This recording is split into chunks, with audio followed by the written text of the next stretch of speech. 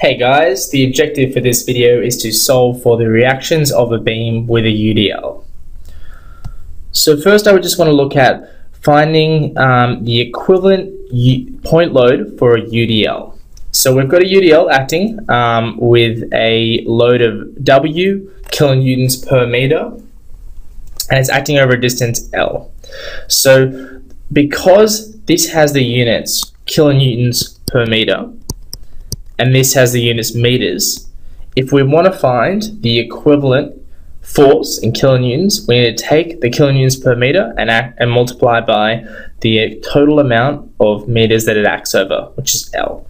So in this case, the load is going to be WL.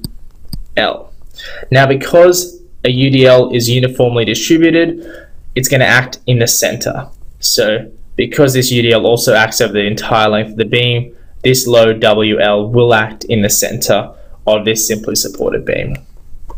So now let's do a quick question. So we've got this UDL here. So we've got this simply supported beam with the UDL acting on this half with 6 kilonewtons per meter.